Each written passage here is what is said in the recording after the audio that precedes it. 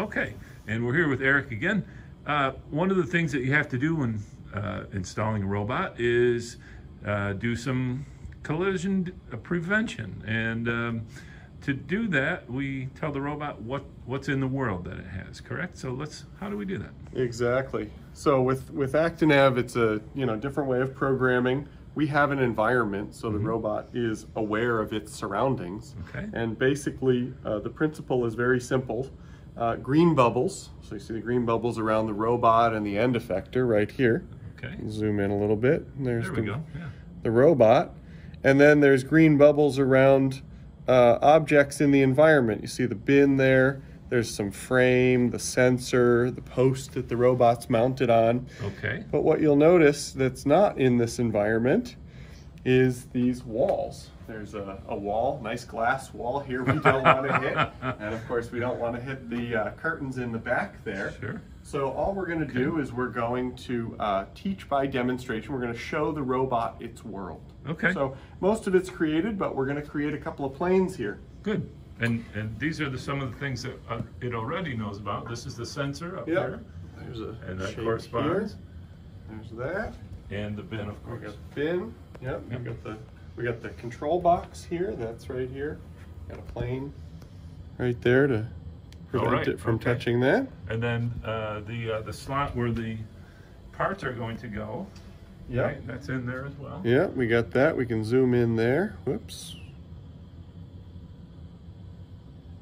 There. There we go, and you see there's even a little part in there. Okay, good. So what we're going to do is we're going to hit this teach button here, teach. Okay. And we're going to select lozenge.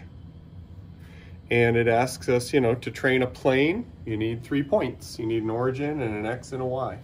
So we'll just hit this great little free drive button here on the back of the teach pennant. That allows me to move the robot freely by hand. Okay.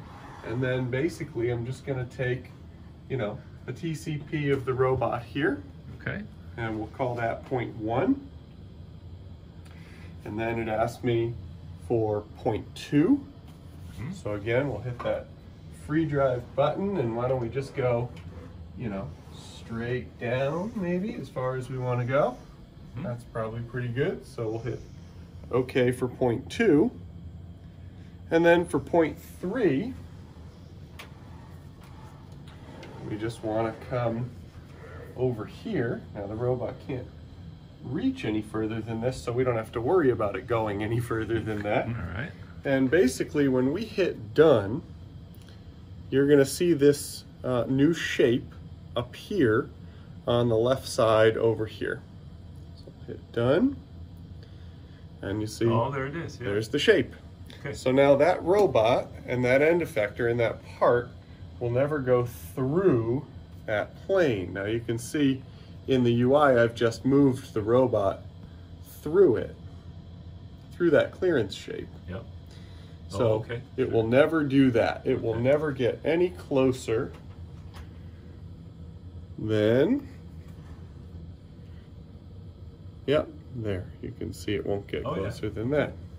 And so we're going to do the same thing again for this back wall here. Okay. And then we can extend the planes and we'll have a nice, safe working space for the robot. Okay, great. Thank you.